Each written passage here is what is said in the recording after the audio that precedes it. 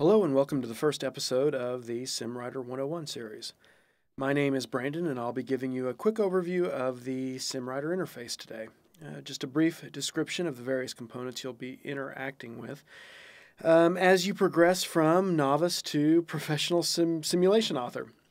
Keep in mind as I'm brushing over these elements that future episodes will be dedicated to in-depth instruction. Right now, I just want to familiarize you with the location and purpose of the primary components. And the three primary components, really the heart of SimWriter, are represented by these three tabs which run along the top of the interface: the Map tab, the Write tab, and the Design tab.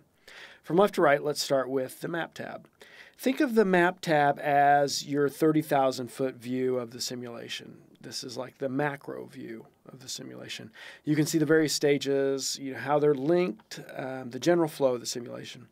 This macro view is the primary element that allows you to access the multitude of individual elements that make up a sim. The dialogue, media components, behavior, script, so on.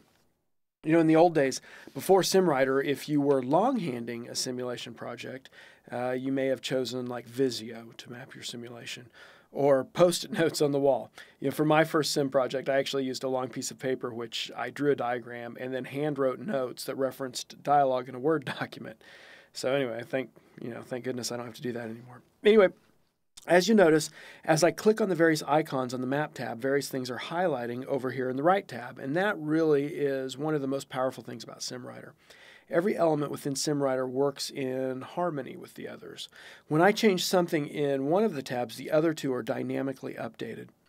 And basically it means that you don't have to map your simulation in one application and then laboriously port that information over to a word processing application, which then would need to be coded in yet another program. So, SimWriter does all of that in one package.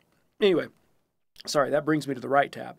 This is where all of your dialogue is written. So an easy analogy to a program you may have used in the past to author your sim would be a word processing application such as Microsoft Word. However, a lot more happens on this tab than just dialogue or script creation. Many of the actions that would have required programming or coding in the past are easily available here, like assigning characters, assigning media, and scoring, just to name a few. Once again, you'll notice that as I'm working in the Write tab, the Map tab is constantly updating. And the same is true for the Design tab, although you can't see the updates unless I bring it to the front. The Design tab, as its title suggests, gives you a WYSIWYG interface to lay out graphical and media elements. You can also type decision points directly onto the stage. You can link media. And really you can control a lot of things directly on the stage. And you have to do it through the Properties window many times. But keep in mind that the Design tab allows you to lay out your elements. There's really no media or graphic creation that happens here. You'll need to import those elements into SimWriter. And once again, updates conducted here in the Design tab are automatically shown throughout the other tabs. And above the three windows, you'll notice an array of button menus and drop-down menus, all of which we'll cover in detail during upcoming episodes. These menus allow you to add to, control, modify your sim in many ways.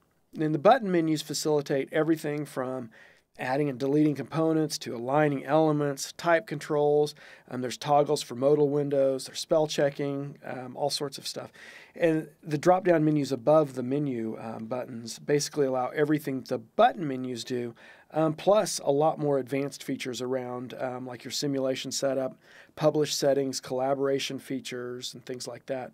Once again, be patient. All of this will be covered in depth during upcoming episodes. And with that said, really that was an overview of the SimWriter interface. Primarily, once again, the Map, the Write, and Design tabs, which those are the places you'll be spending the majority of your time as you design the great sims you're sure to develop as you learn this amazing tool.